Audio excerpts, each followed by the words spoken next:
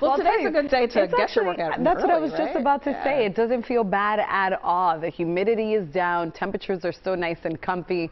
And those are the type of weather conditions you want to do anything in, whether that's working out or running errands. Get it in early, because by the time the afternoon rolls in, while humidity will cooperate, it is going to turn hot. Let's take you to this board because we have plenty of numbers on it. And right now, a lot of you are sitting in the 60s if you find yourself north and west of the city.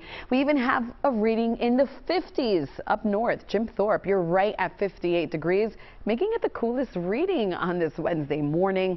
In Doylestown, good morning. It's currently 65, 66 in Trenton. Westchester, good morning. It's 68 degrees. If you're right here in Philadelphia, we're a little bit warmer. We're right at 74. Chester coming in at 72 degrees. A little bit cooler out towards Jersey. Mount Holly sitting at 67. We head towards Bristol, 68.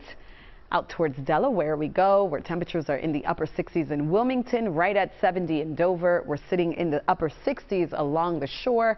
And later today, we'll top out eventually near 90 degrees with plenty of sunshine. Heading to the shore, great weather for the air show. Highs there will climb to 85. And then a string of 90-degree weather unfolds for us starting today, continuing through Friday. By Friday night, rain chances return. Thank you, Llarisa.